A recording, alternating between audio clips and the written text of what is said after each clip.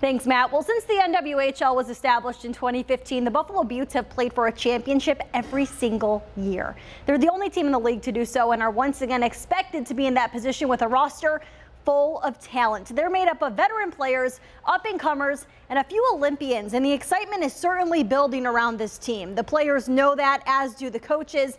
Even fans can see the energy on the ice as they prepare to be a really special group. We know what we're going to do this season. We have goals, and we know we're going to accomplish those goals. And, having a winning season, that's what we're going to do.